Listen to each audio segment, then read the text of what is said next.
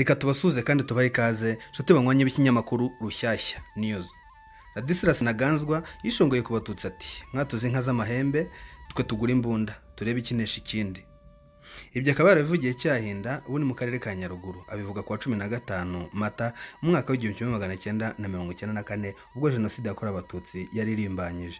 Ubundi se ni muntu ki wavuze ayo magambo asonga inzira karengane?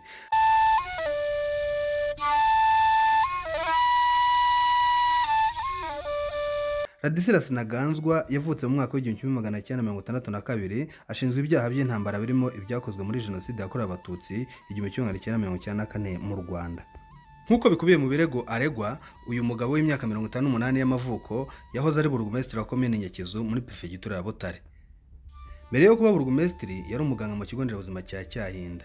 Akaba yarabaye igikoresho kibi mu kuyobora abahutu inzira yo gutsemba abatutsi mu mugambi wa jenoside wari waratangiye nk'ahandi hose mu gihugu. Ubwo jenoside yatangiraga yari mu batanze intwaro, anayobora icyo gikorwa ku mugaragaro, anifatanya n'abandi mu gikorwa cy'ubwicanyi bwibasiye abatutsi. Ku itariki ya 18 Mata 1994, nyuma y'uruzinduko rwa perezida wa leta y'inzibacyuho yiyise y'abatabazi yari yobowe na Sindikubwabo Theodore, yasabwe kwica umubare w'abatutsi benshi no guhiga barokotse ibitero simusiga bya mbere. Ntaganzwa ashinjwa kuba yarabahize bukware akabicisha we ubwe abitegetse. Ntaganzwa yafatiwe muri Repubulika Iharanira Demokarasi ya Kongo ku wa 7 Ukuboza umwaka wa 2015 kugira ngo aburanishwe ku byaha 9 yaregwaga uhereye ku wa 30 Gicurasi 2016. Ku wa 28 Gicurasi umwaka wa 2020, Ntaganzwa Ladislas yahamijwe ibyaha bya jenoside n'urukiko rukuru mu rugereko rwarwo ruburanisha ibyaha mpuzamahanga, akatirwa igifungo cya burundu. Yagiye kuburanishirizwaho ibyaha yakekwagaho byabereye mu murenge wa Nyagisozi mu karere ka Nyaruguru. Mbere yo kuba burugumesitiri yari umuganga mu kigo nderabuzima cya Cyahinda nk'uko nabigarutseho. Abatangabuhamya bamushinje ko yari kumwe n'abajandarume bafite imbunda ndetse anatanga amabwiriza yo kurasa imbaga yari yahungiye ku kibuga cya TTC Cyahinda, kandi ko abageragezaga guhunga basangaga batangatanzwe n'abandi bafite amacumu, ubuhiri, imihoro n'ibindi. Imodoka ya komine ngo ni nayo yajyanye abagiye kwica abatutsi ku Kanyaru. Nyuma y'urubanza rumaze hafi imyaka 4, kuri uyu wa 4 urukiko rwakatiye Ntaganzwa gufungwa burundu nyuma yo kumuhamya ibyaha bya jenoside. Ntaganzwa yatawe muri yombi ku wa 7 Ukuboza umwaka wa 2015 ahitwa Nyanzare muri Repubulika Iharanira Demokarasi ya Kongo, agezwa mu Rwanda muri Werurwe umwaka wa 2016. Ubushinjacyaha bwavuze ko Ntaganzwa yategetse ko abatutsi bari bagiye guhungira i Burundi bagarurwa. Bageze ku mugezi wa Kanyaru bicwa tariki ya 17 Mata 1994. Yashinjwaga kandi ibyaha bya jenoside, gushishikariza gukora jenoside, ubwicanyi, gusambanya abagore ku ngufu n'ibindi. Ladislas ni umwe mu bari barashyiriweho na Leta Zunze Ubumwe za Amerika igihembo cya miliyoni 5 z'amadolari ku muntu watanga amakuru yatuma afatwa. Icyumvikana umuntu nka Meya, burugumesitiri w'icyo gihe, iyo aba atarakoze amarorerwa n'ubugome ndengakamere, ntabwo Amerika yari kumushyiriraho ku kayabo k'amadolari. Urwo rutonde rwari ruriho na Kabuga Felicien uheruka gufatirwa mu Bufaransa na Augustin Bizimana wabaye minisitiri w'ingabo. Biheruka gutangazwa ko yapfiriye muri Congo Brazzaville ahagana muri za 2. Nyamara ijisho ry'uwacitse ku icumu ryararebaga ndetse n'ugutwi kwe kwarumvaga. Ibi yarabyibonye n'amaso ye, arabihamya nk'uruhagaze, wanamwiboneye mu buhamya bwe. Ubwicanyi bwo gutsemba abatutsi bwabereye Kibeho tariki ya 12, tariki ya 13 na 14 Mata 94.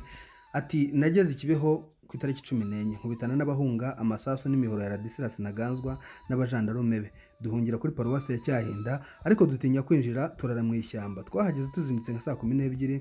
Bigeze nka saa 4 Ntaganzwa yaraje afite megafoni ahamagara abagabo bose ngo baze imbere ya kiliziya, kandi ubwo abo yahamagaraga bari bafite inka bahunganye nazo.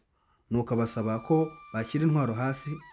Bari bitwaje imihoro, amacumu n'izindi ntwaro gakondo bagira ngo birwaneho banahagarare ku matungo yabo, kuko bamwe muri bo bari babonye amurerwa yabereye Kibeho. Basaba ko bagenzi bo batabyemera nibumva ibyo burugumesitiri ababeshya ko ashaka ko babicira kurwara nk'inda batirwanyeho. Ariko kuko Ntaganzwa yari afite abajandarume bamwe mu batutsi babona ko nta mahitamo bafite, bashyira hasi intwaro. Nibwo Ntaganzwa yasabaga abatutsi bose gusubira mu makomini baturutsemo. Bibakavuyo cyane, buri umwe agaragaza impungenge kwe kuko nawe ubahagarariye, kandi bamwe bamwerekaga ko batemaguriwe muri ayo makomine arimo kuboherezamo, dore ko bamwe bari biciwe muri komini Kivu, muri Muganza, muri paruwasi yaho, n'abari bakomerekeye za Kibeho. Nuko abonye bamwe babyamaganye nibwo yateruye ati mwatunze inka z'amahembe twe tugura imbunda muhame hamwe turebe ikinesha ikindi. Yabivuganaga umujinya, byumvikana ko yabatangiyeho abacanaho umuriro n'amasasu ndetse na grenade. Abandi baragwa, ugerageje guhunga agahura n'interahamwe zikabatema, abandi bahungira muri TTC Cyahinda. Hari n'umugabo batemye waturwaniriraga witwaga Kidari, yari intwari cyane. Bakubitana arimo guhunga, bamukubita umupanga mbireba. Nubwo yiregura avuga ko abatangije urugamba ari abatutsi bakubise umujandarume, ni ugushinyagura ko grenade ya mbere yatewe n'umujandarume wari umuhagaze iruhande, dore ko ari we wari umuhaye amabwiriza kuko yabonaga bakomeje kwinangira banga gutega ijosi. Abajandarume amasaso yarabashiranye, umututsi umwe imodoka yivanamo imyuka, nabo babura uko bagenda. Nyuma abajandarume bisunganyirije mu gace kabagamo impunzi z'abarundi mu Kibidandi, dore ko izo mpunzi nazo zatanze umuganda nk'umusada wo kumara abatutsi kugeza tariki ya 16 na 17 Mata. Abatutsi nubwo hari abahonotse birwanaho, kuri tariki ya 17 Mata haje Perefe Habyarimana ahumuriza abatutsi, kandi ubwo ni nabwo imirambo yari yanamye aho mu mbuga. Tariki ya 16 Mata 1994 baciye amatiyo, impombo zatwaraga amazi y'ishuri, bakimara kuzica byatumye bari bahonotse babura amazi, nuko bagatabarwa n'imvura yagwaga bakareka, kuko iyo wageragezaga kujya kuvoma baraguhitanaga, bikaba ngombwa ko biyorosa amajoro bajya kuvoma.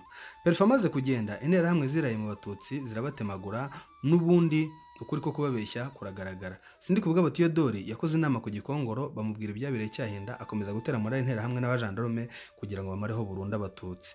Tariki ya 19 Mata 1994 i Butare, sindi kuvuga abo Theodore nibwo yavuze ngo bantibindeba babadukize, ashaka kugaragaza ko udashyigikiye ubwicanyi wese agomba gupfa. Nyamara Cyahinda bari bamaze kwihanagura, kuko akivuga gutyo bazanye imbunda nini bazishinga hakurya, bazitunga abatutsi bari ku misozi, bica abana, abagore n'abagabo batabashije guhunga, nubwo interahamwe nazo zari zahazengurutse kugira ngo ntihasigare n'umwe wo kubara inkuru. Asuza agira ati, Ntaganzwa naramwiboneye n'amaso yanjye, amatwi yanjye yaramwumvishe, ni ibintu ntabwiwe. Urwibutso rwa Cyahinda rushyinguyemo abarenga 25,000, nubwo harimo n'imibiri yahimuriwe ivuye hirya no hino mu duce tuhegereye. Gusumba wari uvuga abiciwe Cyahinda ni 20,000. Turabashimiye cyane ko mukomeje kubana natwe, tubifurije amahoro n'amahirwe, impagarike n'ubugingo.